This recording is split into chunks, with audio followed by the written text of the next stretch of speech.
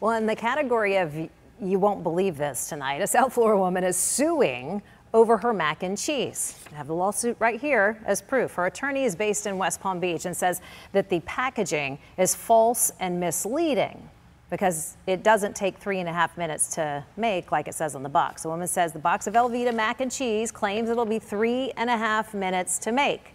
She says that's only the microwave time. It doesn't take into account having to add water and stir. Wow.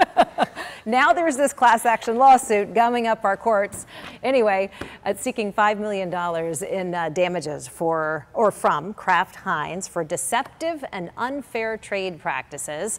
The company says the lawsuit is frivolous. So we want to know what you think tonight. Do you think that the lawsuit has merit, or is it just another frivolous complaint? Right now, you can see what people think. You can vote yourself. We've posted a poll on WPTV.com. Can I vote right now on the air, live TV? I think ridiculous. I just did. Ridiculous. Wow, $5 million. That's a lot of money. We'll follow that for you. But again, absolutely. The entire lawsuit, I mean, I was reading through it, and it's makes you want to check every single box of brownies, stuffing, right? Whatever is in your pantry. Good grief. I have to do that during my dinner break. WPTV.com, the full lawsuit's there. Can't make it up. No, we can't. In Florida only.